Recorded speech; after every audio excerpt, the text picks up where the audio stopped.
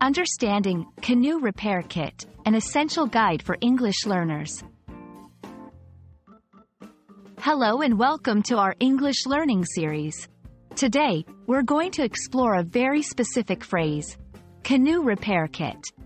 This phrase might seem straightforward, but it holds interesting insights into English language structure and vocabulary.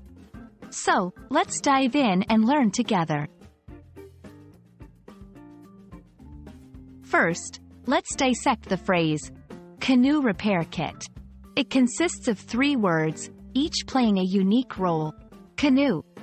This is a noun, referring to a type of narrow boat typically used in rivers or lakes. Repair. This is a verb in its base form, but here it acts as a modifier, like an adjective, describing the purpose of the kit. Kit.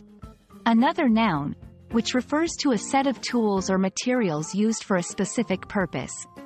By combining these words, the phrase, Canoe Repair Kit, refers to a set of tools or materials designed specifically for fixing a canoe. Understanding the context where you might encounter this phrase is crucial. Canoe repair kit is a practical term often used in outdoor or sporting goods stores, places where equipment for outdoor activities is sold. Camping or boating guides, books or articles giving advice on outdoor activities.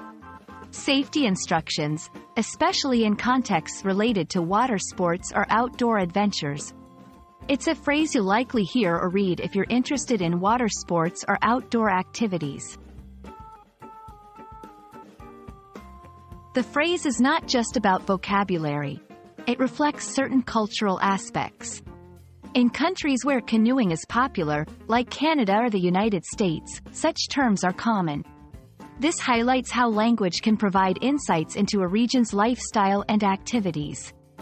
Linguistically, the phrase is an example of how English often combines nouns with other words, like verbs or other nouns, to create specific meanings.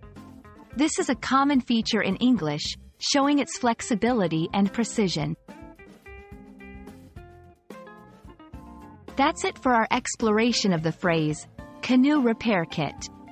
We hope this video has not only expanded your vocabulary but also given you a glimpse into the nuances of English language structure and its cultural aspects.